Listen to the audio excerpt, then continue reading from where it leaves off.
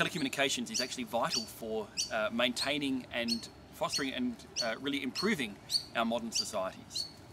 But of course, modern telecommunications actually depends on infrastructure. It depends on expensive infrastructure. We want to enable communications in all of those places where infrastructure may not be available, or in fact may be available but may be beyond the affordability of most people. So if you're earning $1 or $2 a day, is it really affordable for you to spend 5, 10, 20, 30 cents a minute for a mobile phone call? And if you're in a disaster zone where the infrastructure may well be overwhelmed, if it's even there, we've been trying to address all of those concerns, and we've succeeded in creating software for Android smartphones in the first instance that lets you make telephone calls using your existing phone number.